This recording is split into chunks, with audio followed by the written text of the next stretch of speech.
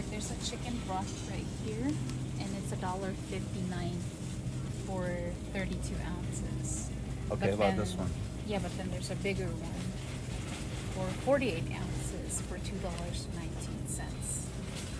I mean, Okay, here, let's take the ounces. No, let's take this one and divide it by the ounces. Or which one do we do? Do we divide it by the ounces? well, my thing too is that I don't want to be stuck with opening this whole big thing if I only just need a little thing of it. Maybe like at the end of it all, it would be like more logical per ounce, and it's cheaper for this one. I don't know.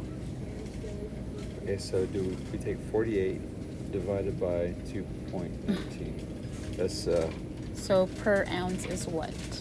I'm doing something wrong. Okay, so let's do this.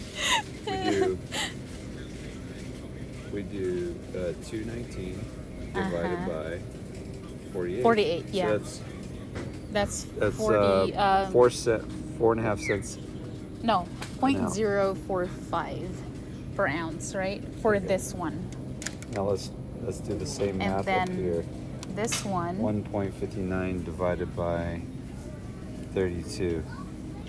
Also, this one costs more, so this would be a better deal. It's not really that big of a difference, but It's like I said, you know, for us wives who are thinking logically. I would say it's 'Cause- worth the extra half a cent per ounce.